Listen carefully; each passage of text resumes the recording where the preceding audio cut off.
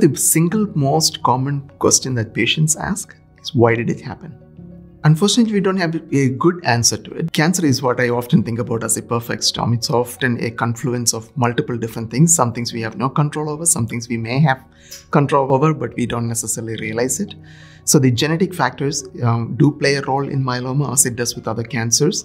We know that first-degree family relatives have an increased risk, suggesting that there's a genetic component to it. We have identified some genetic variations or polymorphisms that can increase the risk of someone getting myeloma-related disorders. So that's the genetic component of it. The second is the environmental impact. We know that individuals growing up in farming communities, agricultural communities where they're exposed to pesticides have a higher risk.